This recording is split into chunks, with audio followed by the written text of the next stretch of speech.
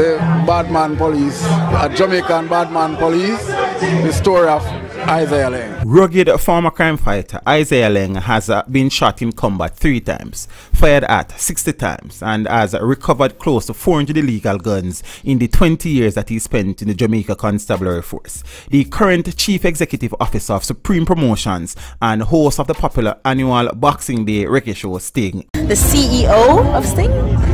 Magnum Sting tonight for sure. Magnum Sting tonight. Said he wouldn't change a thing about his experiences taking on some of Jamaica's most ruthless criminals even 22 years after leaving the force. Laing, a cousin of former Prime Minister Portia Simpson Miller, has a log of his 20 most memorable gunfights with some of the island's most notorious criminals, among them Christopher Natty Chris Henry, the former Arnett Garden badman who died violently during a fight with the police some years ago. Mr. Laing, we understand you have a book coming out. What is the name of your book?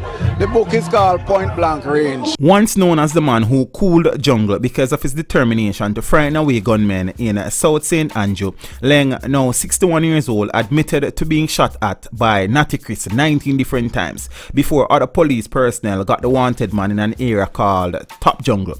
The former detective sergeant of police who served the force from 1976 to 1996 when then Commissioner Colonel Trevor McMillan, now deceased, did not renew his contract, got his first taste of a guns business end a mere 5 months after he graduated from the police academy.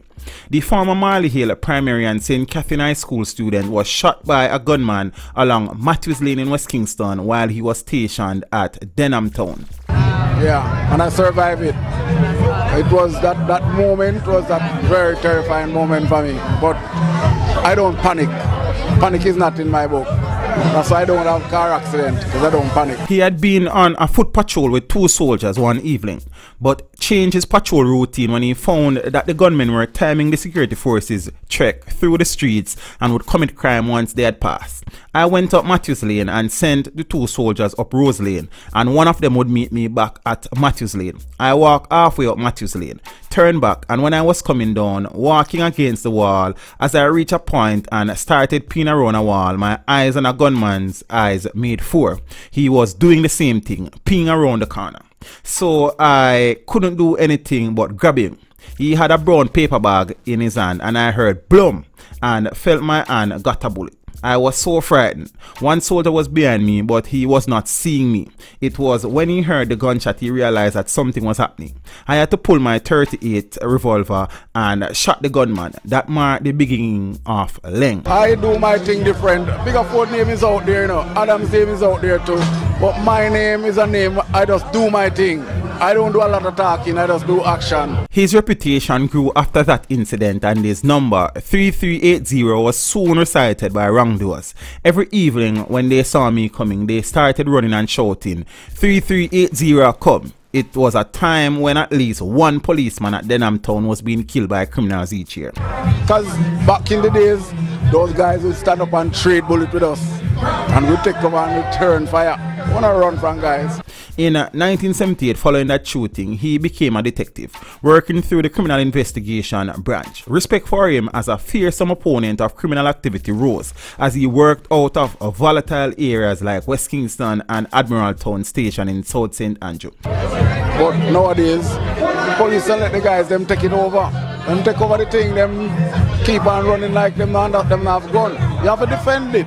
On Friday, February 9, 1991, he almost got shot in friendly fire after his 3-member patrol team went into Riverton City to support other law enforcers trying to capture notorious gangster Nathaniel Natty Morgan. There was a helicopter overhead looking out for Natty Morgan. Some people told us that one of Natty Morgan's gang members went into the water, so we were going up the river with a M16 weapon. Like bad luck, when we were approaching a big tree, we just saw the gunman emerge from the water with a straw in his mouth. As he came up, we had a shootout and he was shot and killed. The water turned red right away, so the police in the helicopter started firing at the three of us. I had to suck onto the tree and pull the other policemen beside me to escape the shots. It was as if what happened the next day was destined to happen. Laing said as he recounted the incident that saw him spending over 3 months at the Kingston Public Hospital when he fell victim to a colleague's bullet. 362 pages of your life. Laing, so why are you so interested now? Why you have 362 pages? Because I've been out there and doing a lot of things. I've been in the most shootout in police work, for number one, that you never know. Yeah. I've involved in the most shootings in police work. It was a very, very dangerous situation the next day at Kencott because I wasn't even supposed to be there. I worked right through into Saturday morning, and while I was on the road patrolling, I heard police control calling for Matilda's Corner police station, and I decided to assist due to the shortage of personnel.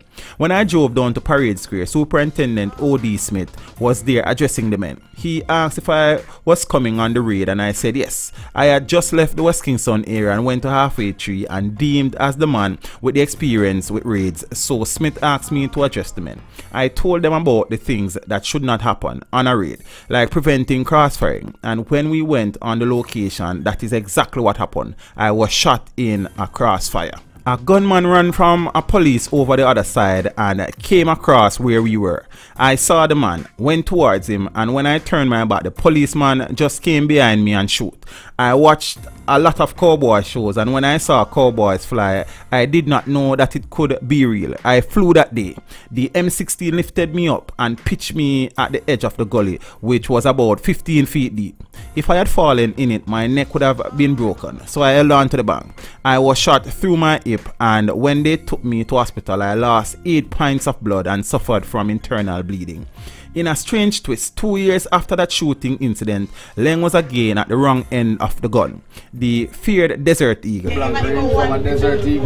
It was fired incidentally by a man who had cared for him while he was recuperating from his earlier wounds while he was at the Kingston Public Hospital. Devon Morrison, who had worked in the early 1990s as a senior porter at the KPH and with whom Laing developed a good relationship over the 3.5 months he had lain there, had turned dirty, becoming Jamaica's most wanted man in 1993.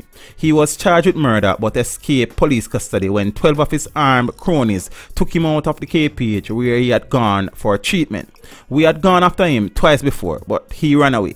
He was wanted for numerous murders, including an incident in Anatown when he burnt down a house with some children in it.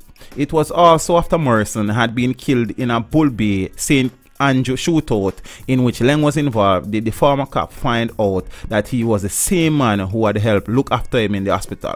Morrison, cornered by police in a room, fired a shot at Laing's head that cut across his forehead, leaving a permanent scar. He shot at me from point blank range. I heard boom and felt my hand full of blood. When I touched my forehead, everybody thought I was dead. The point blank range originates from an incident that I have. I got this gunshot here and one here, like from distance from here to there.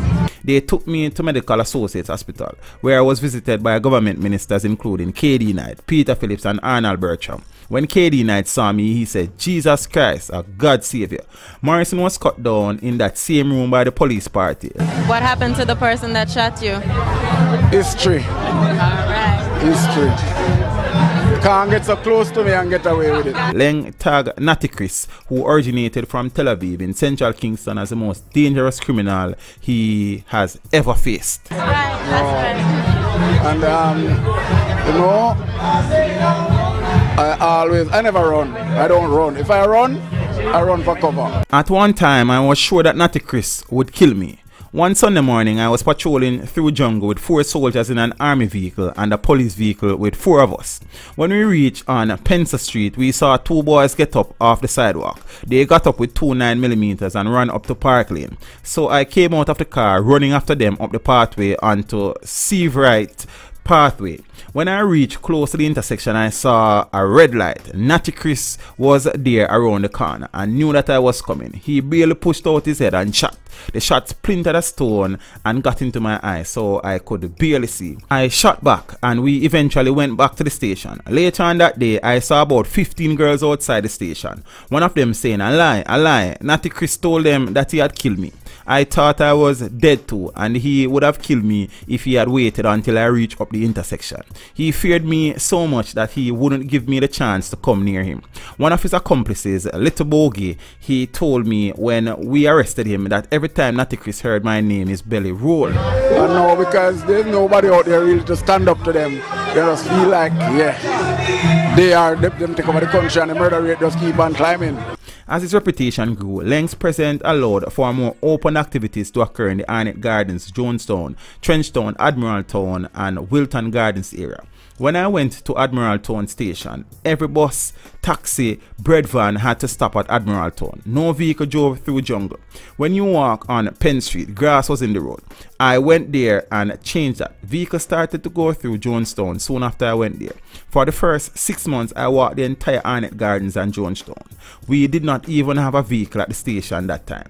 I learned every crevice and corner. Every time the boys run, you don't run them down. You just program where they exit. So when I am walking, I usually send someone to the exit.